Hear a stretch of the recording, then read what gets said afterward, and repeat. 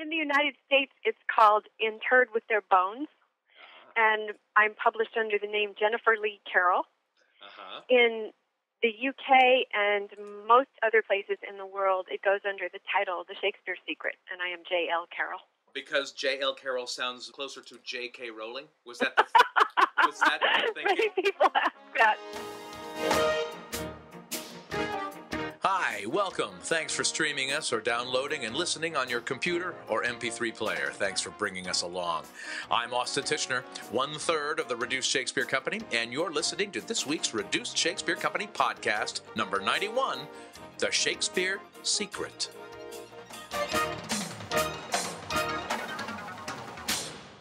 In the almost 2 years of recording the Reduced Shakespeare Company podcast, we have talked to artists, authors, actors, and comedians, all of whom have either worked with us here at the Reduced Shakespeare Company or who we've met and come to know in our travels. But not this week. This week, we're talking to an author that we don't know at all.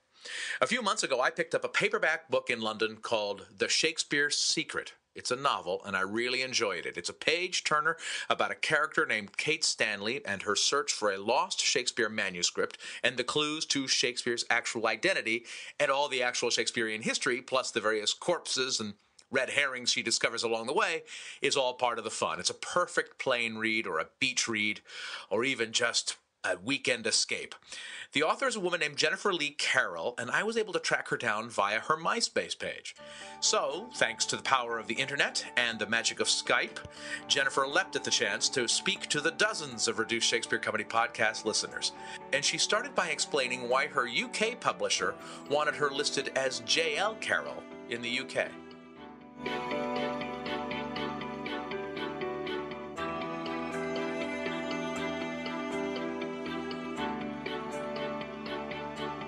As my British publisher put it, it makes me sound less American and more British.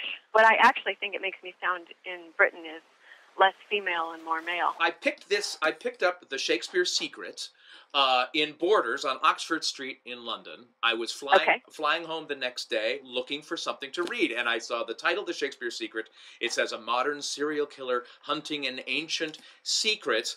And I looked at the things on the back, and I thought, well, this sounds like the Da Vinci Code, but with Shakespeare. That sounds like fun to me, and it certainly was fun. Do you like that comparison to the Da Vinci Code?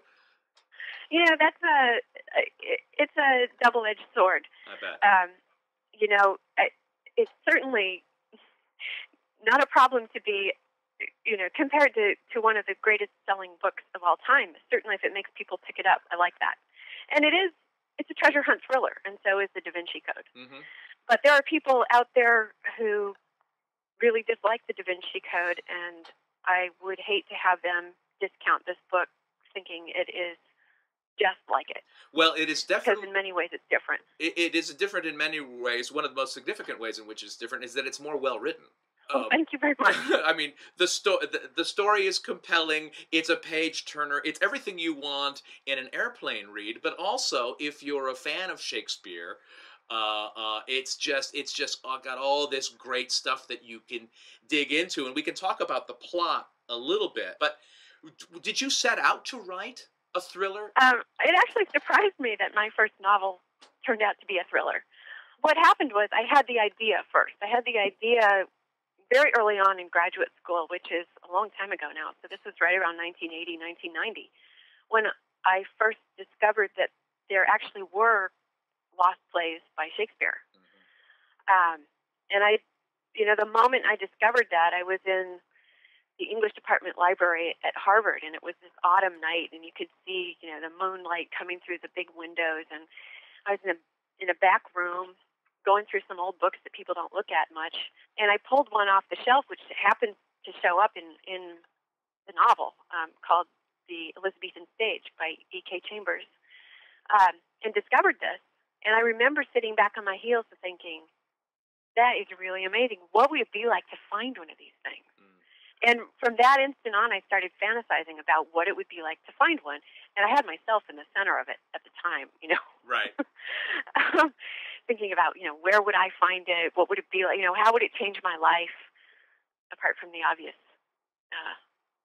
the obvious consequence that I'd never have to work again. Yes, and you would leave an unfortunate trail of corpses in your wake. Well, when you start, well, eventually I realized that, in fact, I was never going to find one of the last plays by Shakespeare. So, and that it might be really much more fun to make into a novel in any case, because then, and this is the novelist's dirty secret, then I could control it. I could control where it would be found and who did it and what would happen. So I started to think about it very early on as a book. And one of the first things you have to decide when you set out to, take just a sentence idea and move it into a book is, what's the genre going to be? And with something that rare and that precious, it very early on started to seem like it might be a kind of treasure hunt story.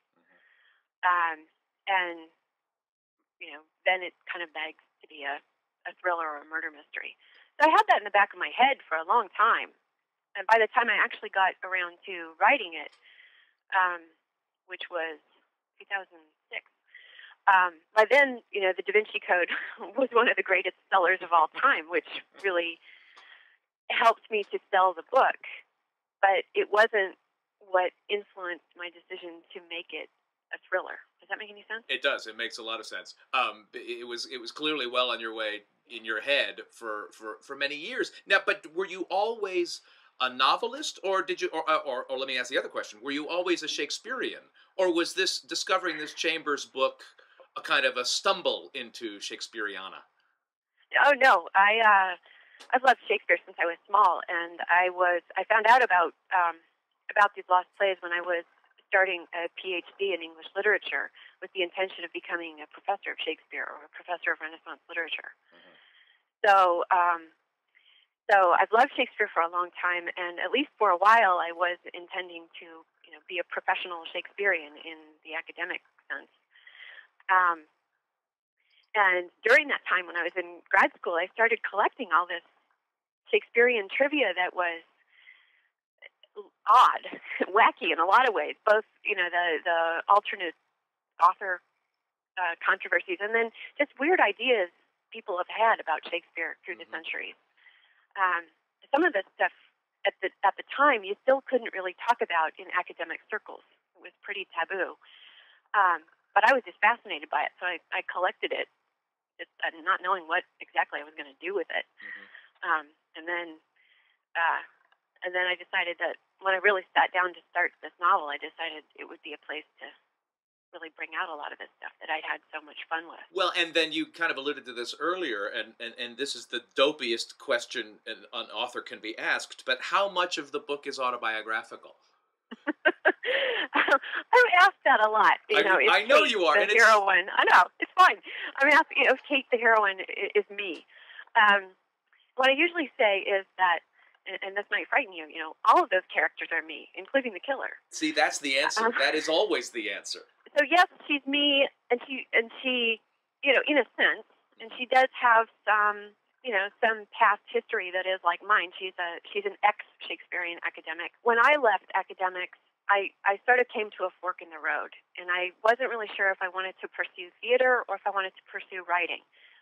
But I knew I wanted to do one of those two things, which is what actually pushed me out of being an academic. I either wanted to make novels and stories, or I wanted to pursue Shakespeare in the theater. So I gave Kate, the road untraveled. I went the way of writing, and I gave her the road towards theater. And so in a way, she's an alter ego, and she does all the things you can't do. You're not allowed to do. Right. Yeah. And did you go to all the places, the settings in your novel? Did you do that research? Yeah. That must have been the most fun part. It was great. I mean, it was amazing. I met some amazing people. I had a lot of help, and it was, some of those places were, and they're extraordinary. Many of them I had known before, like Stratford and the Globe in London. But when you are going as a tourist and you're just enjoying something, you pay attention to it in a very different way than when you're thinking, I'm going to build a chase scene here, and how am I going to get, this person from this place to that place without being seen, or, how am I going to burn the globe down, or something like that. Well, yeah, another thing you're not allowed to do in real life.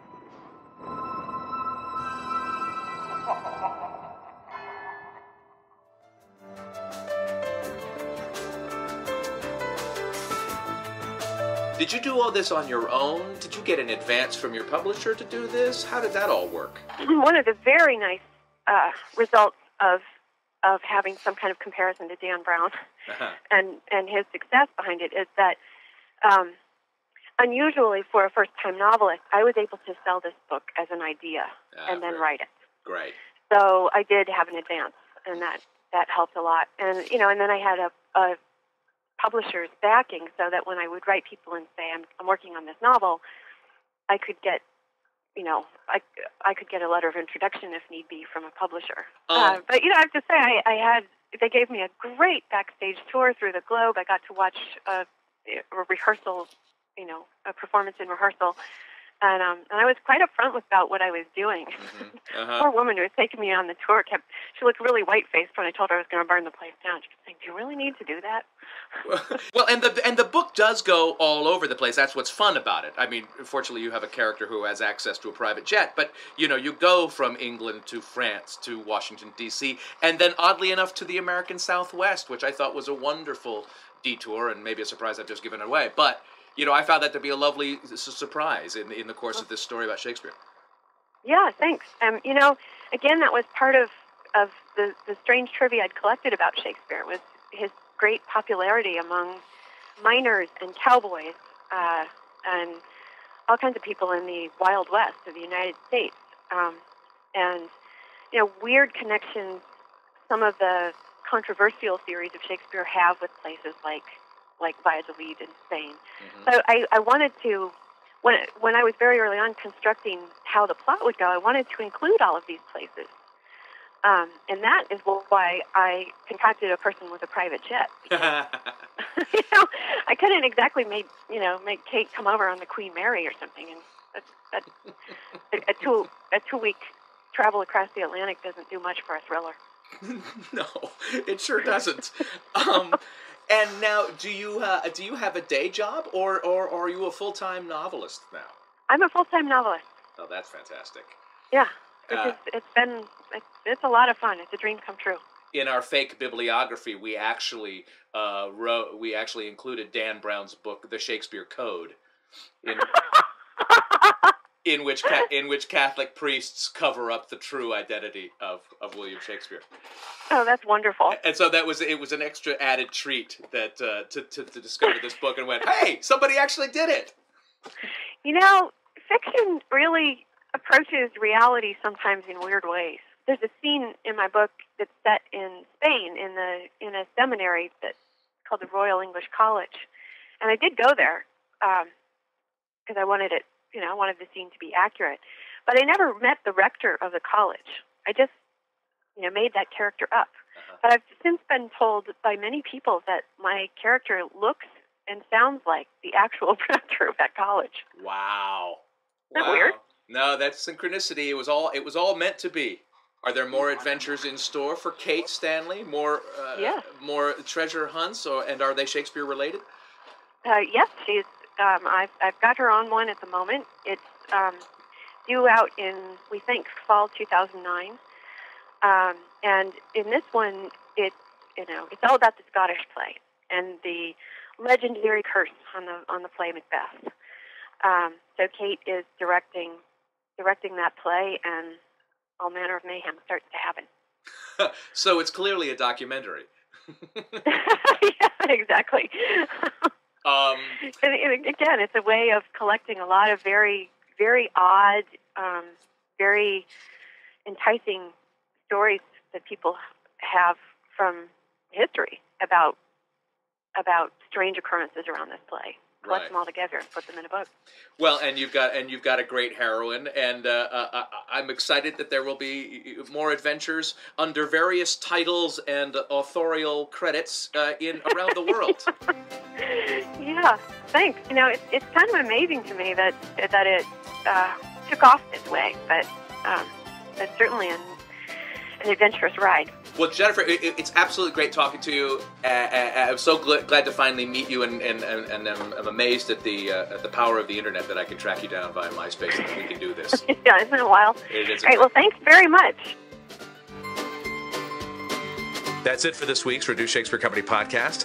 If you have uncovered a lost Shakespeare manuscript, or anything else for that matter, send your feedback and questions via email to feedback@reducedshakespeare.com, or leave us a message on our MySpace page at myspace.com/reducedshakespeare. You can also find us at facebook.com. Thanks as always to webmaster Matt Rippey, ripsite.co.uk, member of the original cast of Coriolanus the Musical, Matthew Croak, music by John Weber and GarageBand. Our random fan shout-out this week goes to Debbie Caldwell. No reason, it is just random. Special thanks to RSC fan Sarah, better known as Rabid Psycho, and thanks to Jennifer Lee Carrell, whose book Interred with Their Bones comes out in paperback this week in the United States. For more information about Jennifer or her books, go to her websites jenniferleecarrell.com. That's Jennifer with 2 N's, Lee with 2 E's, and Carrell with 2 R's and 2 L's. Or shakespearesecret.com. Thanks very much for listening. I'm Austin Titchener, 91 273rds of the Reduced Shakespeare Company. Yeah, no, it actually hit the extended New York Times bestseller list as a hardcover. Oh, fantastic. Good for you. Thank you. I don't know you at all, and yet I have this oddly paternal pride in your accomplishment. Good for you.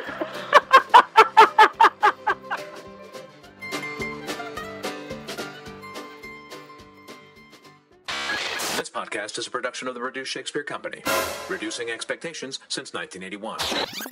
Go to reducedshakespeare.com for performance dates, actor bios, email newsletters, and so much less.